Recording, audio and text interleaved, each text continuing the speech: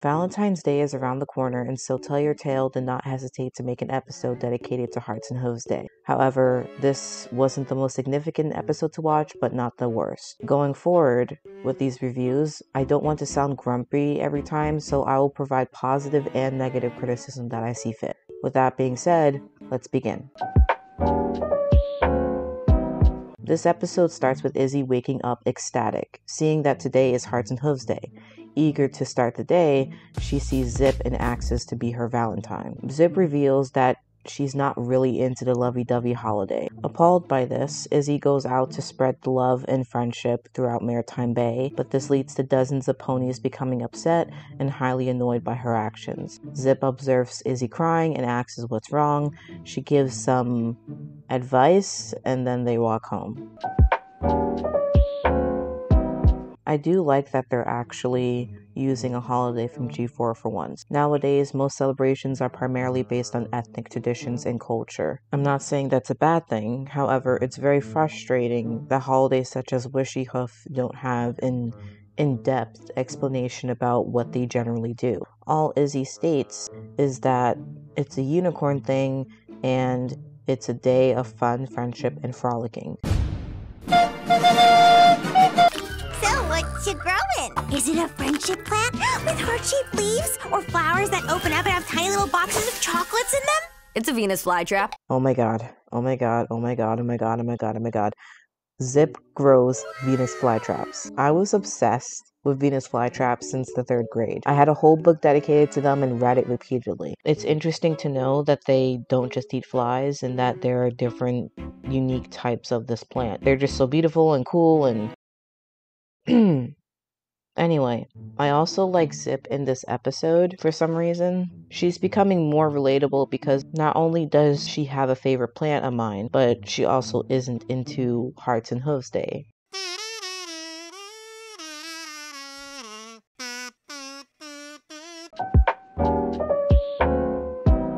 It's a Venus flytrap. It eats bugs. Wrong! Venus flytraps do not eat butterflies or any other insects that pollinate them. Evolutionary speaking, it's important that the flytraps don't eat the bugs that help them reproduce, especially because they have a hard time self-fertilizing. It turns out the seeds have a better chance of growing into a plant if they exchange their pollen among their siblings, so they need insects to transport pollen from flower to flower. Near the end of the episode, Zip's Venus flytrap looks like a sizable growth. Therefore, the larger ones eat insects and arachnids. Arachne? Like ants, grasshoppers, beetles, etc. It's one of those episodes where some pony doesn't like what someone else doesn't, so they try to convince them or everyone else weirdly does not respect their own opinion. Also, Pinky's insanity is superior. I understand that Izzy wanted to be kind and just give Posy flowers, but the issue with that is she used her garden.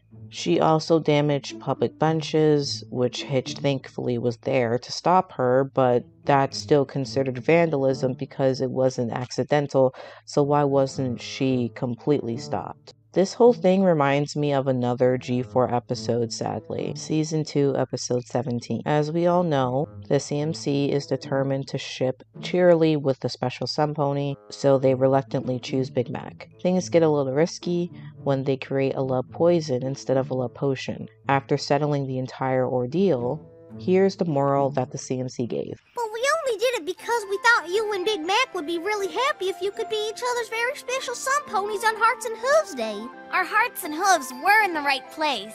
We appreciate that you care about us and want us to be happy, but no matter how good our intentions might have been, we should have never meddled in your relationship. No pony can force two ponies to be together.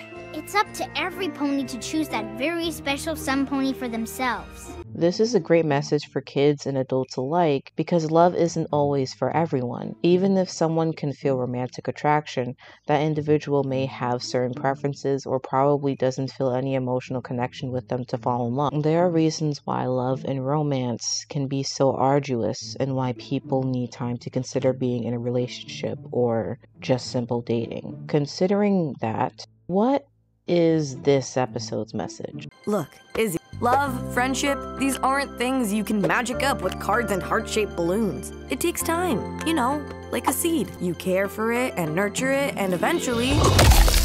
Yes! It grows into something amazing! Huh? So you're saying friendships can grow? Like plants? Exactly. And love can blossom?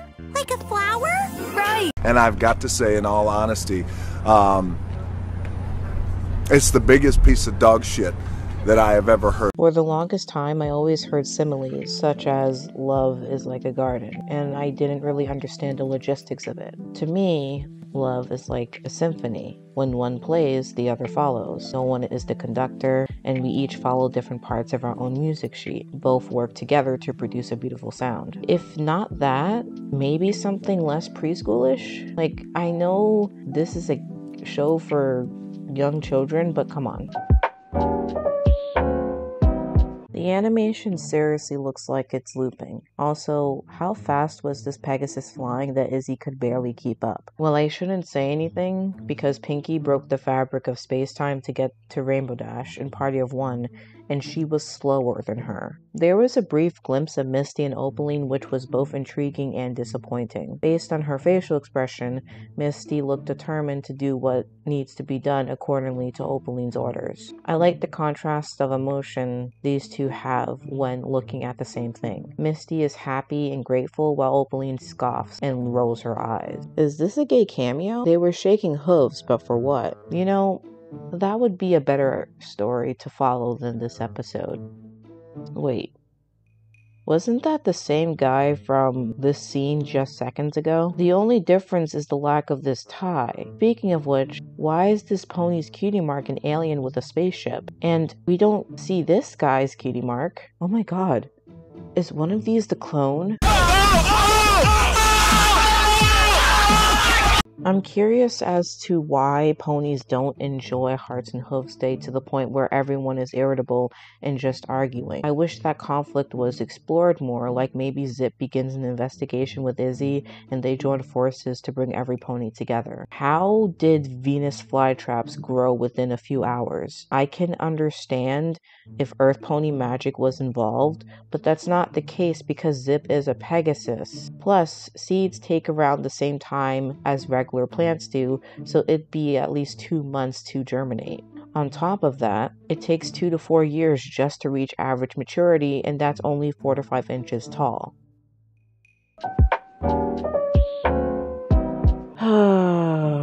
I wish I could tell your tale more, but the episodes just irk me these days. Again, it's not the worst one I've seen, but they're not even trying to create something good anymore. Especially when it comes down to Izzy's character, I really don't understand why they're just making her this way at this point. Hetalia did more in their 5-minute span than this. I really can't comprehend what's going on anymore.